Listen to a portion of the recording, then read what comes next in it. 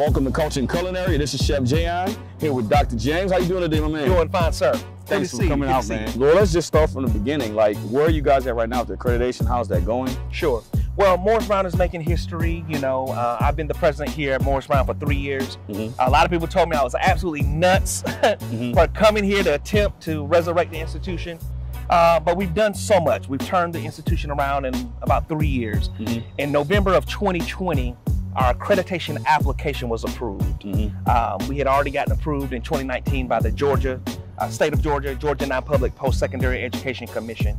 And then in November of 2020, we got our application approved by our accreditor.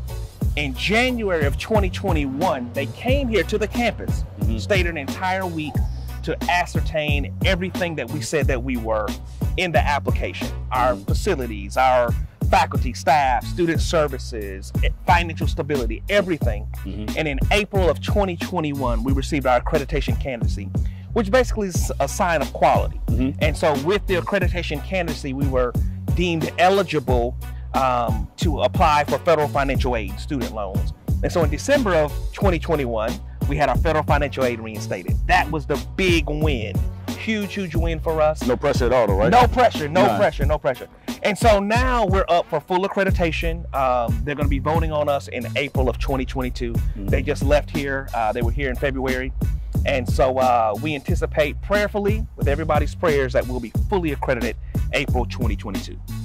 Good. And then, so for people who don't know, for like PWIs, now at me from HBCU, I went to Grambling. Yeah. Don't jump on me. But nothing but love. Yeah, but all HBCUs, we know what accreditation means and all that. Can you explain for people who may not know, what does that mean, like when you lose accreditation? Yeah. So accreditation is synonymous with the word quality. The U.S. Department of Education requires that you meet certain standards that are indicative of being a quality institution, all the way from academic services, fiscal stability, good educational programs, learning objectives, learning outcomes. And so the accreditation is that signature stamp of approval. The thing that a lot of people don't know is if you're not accredited, you're not eligible for federal financial aid. So when Morris Brown lost its accreditation at the end of 2002, the beginning of 2003, we literally went from 3,000 students to 50 students overnight because we lost access to that Title IV funding. Right. And so that's why it's very, very important, not only to be accredited, but just for, you know, standards of service to students, but also to have access to that federal financial aid. Wow. And so with that, what was some of the biggest challenges that you faced in getting that back on board? Man, it was a heavy, heavy lift. Fiscal stability. HBCUs don't get in trouble because of academics. We do the best of educating us. It's always finances, raising money, showing that you're financially stable. This is true. Having all the resources that you need to operate. We don't have the $1 billion endowment like Harvard. Right. We don't have that $100 million endowment like Georgia Tech or Georgia State. So we have to do the best that we can to raise the monies that we're going to need to operate the institution effectively and efficiently. You have a deal with a hotel deal? Yeah. Tell me a little bit about that. That's huge. So I'm gonna tell you, my first week on the job, I literally was walking around this campus, these hallowed grounds, and I was talking out loud to God and said, God, help me. How are we going to save this institution? And I'm a business person, so I'm just thinking some kind of sustainable business. And God said, use what you got. And so I'm looking up and I'm looking directly at that building, the Mercedes-Benz Stadium. And then the next thing that came to my mind was, what was your top academic program back in the day? Hospitality management. And I said, I know what we're going to do to save the school. We're going to build our own hotel tied directly to our hospitality program and let that hotel drive revenue to the institution. And then the students get hands-on learning in the hotel all 4 years of the college career. And so we got the deal done. We're going to be building a Hilton hotel right here at Morris Brown College. This building that you're looking at right here will be transformed into a 150-key hotel. Hilton 4-star hotel. On the rooftop, you'll have a restaurant overlooking the city of Atlanta. That's pretty good. Yeah, and also I used to teach at La Cordon Bleu as well. And so it's, what I'm realizing is a lot more people want to cook. Absolutely. And I think doing that will just employ so many people in this neighborhood. I think that's a brilliant idea. So now you gonna be in there cooking with them or no? Man, I'm gonna go in there and try to learn a little something. Speaking of that, man, so what are some things you like to eat? Man, I love steak, I love shrimp, I love some nice mushrooms, I love a sweet potato. You know, I'm an old country boy. All right, well, I'm from the country too, so you hungry? I'm hungry. All right, let's get something to eat. Coach and Culinary, Chef Jayon, Dr. James. See you guys in a second.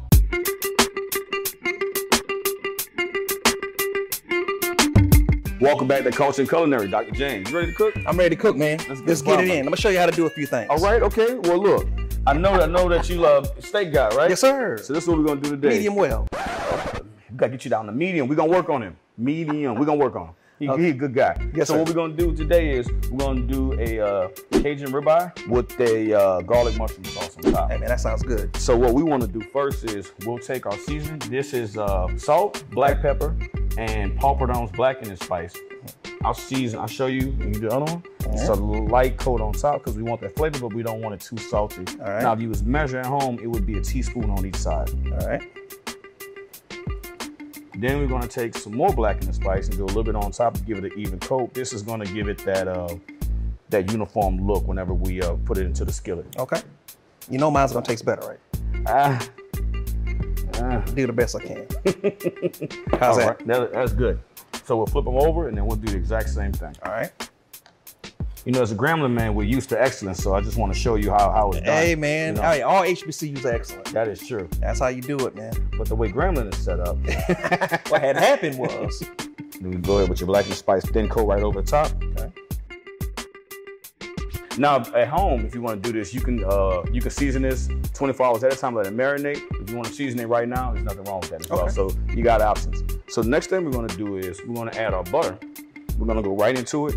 You don't want it too hot. If you're at home on an electric skillet, put this at like a 6 or 7 because you don't want the butter to burn too fast, right? Okay. So that's what you want it to sizzle, but you don't want it to brown as soon as it gets in there. That means it's too hot. But this is perfect.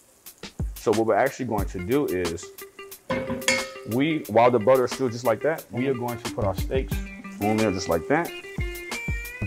Boom. All right. We'll put the steaks gonna come in second place. We're gonna put that the second place in there as well. Okay. Then we want to let this go. We're gonna add another tablespoon of butter. Okay. And we're gonna add our herbs. What do you have there, man? We have thyme and we have rosemary. Okay. Kind of give it an herb kind of flavor to it. Sure, that sounds good. And what we want to do is get that in there now. You want those herbs, you want that to kind of marinate and see how the butter hasn't browned yet as well. You know? And I'm hungry already. Yeah, see? And so that's kind of what you want. Okay. And so we want to cook this for a minute on each side. And if we do this correctly, it should be a nice brown color. So we got down, so I'm just cook for like another minute. Okay. All right, so after about a minute or so, we want to flip it over. And that's the color you want, that mahogany brown color. You see what the blackening spice and the butter does to it? We're going to add a little bit more butter because we want it. We want that butter flavor and we want the herbs and all that. So what we're going to do now, after about a minute on this side, we're going to take this, the entire skillet, and just put it in the oven and let it go like that. It'll boil for about 5 minutes. We'll cook it mid-well since you were guest, man. Cool. Hey, man, I'll try the medium. Yes. I'll try it. You already got a convert. We converted another one. Yes. You already got a convert. I'll try the medium. We make things happen here on Coach and Culinary. My man, you know what? Morris Brown, y'all okay with me? Yes, sir.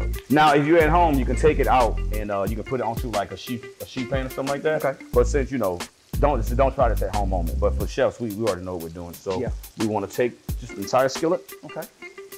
We already have our oven on broil. Set the entire thing in there for 5 minutes. All right, so while the steak is going, we'll go ahead and get our mushroom sauce going. All right. So we'll start with our mushrooms.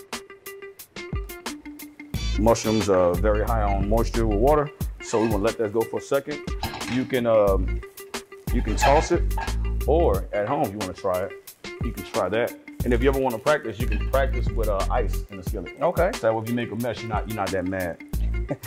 We'll add a tablespoon of garlic. Like butter, flavor.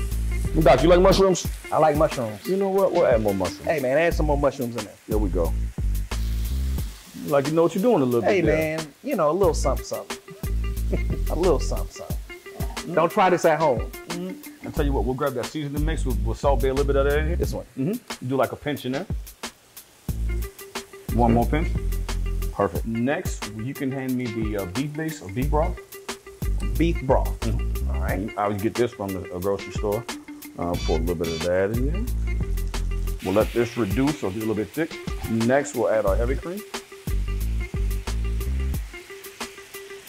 At home, this will be 1 cup. Heavy on the cream, huh? Mm-hmm. It's gonna reduce down and make a wonderful sauce. And you kind of see the color coming with it right now. Smells good too. Yeah, definitely. And so while that sauce is going, we'll come back and check on our steak. Okay. As you can see what it's looking like now? Oh yeah. Yeah. So we'll flip it over and let the other side get some shine too. And by the time this sauce is ready, the steak will be ready. Woo! Ain't looking good. So next we'll grab our Dijon mustard. It's a smoky onion Dijon mustard. We'll add a teaspoon to it. And then we'll take our spatula and stir it around. Last but not least, we will add our parsley to it. Okay. You can pour all that in there. Pour the whole thing in there. And then I'll let you stir it. Cool. And so with our sauce, we are done. So that's gonna be the sauce. You ready to plate up? Yeah, let's do it, man. Culture and Culinary, Chef Jayon, Dr. James, we'll be back. Showtime. Hey, welcome back. Now it's time for my favorite thing, which is plating. Doc, you ready? Hey, I'm ready, man. All right, well, first thing. Smelling good. When the steak comes out, we let it rest for a couple minutes. And then we're gonna bring it right over here. And then we're gonna cut this bad boy, and then it's time to plate. All right, Doc, so now we let the steak rest. Now we're gonna cut it. So the best way we're gonna cut it is you wanna go against the grain, just like that. So we're gonna cut it at a slight angle. And I made it well for you, man, you know. No. Looks pretty good to me.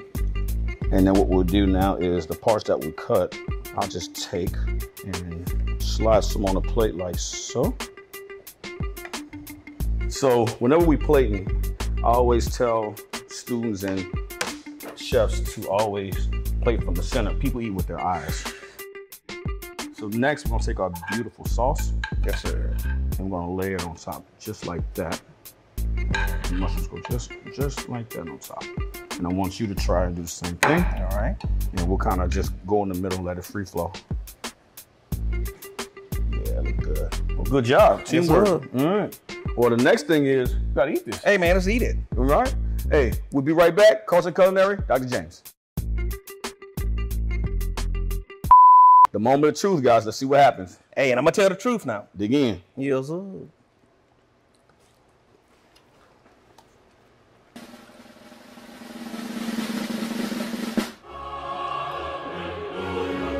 Now, I don't know if he's sharing his plate with everybody else. No. Well, I guess not. Perfect. You're not sharing it? No? All right, I'll leave that. All right, you are a guest.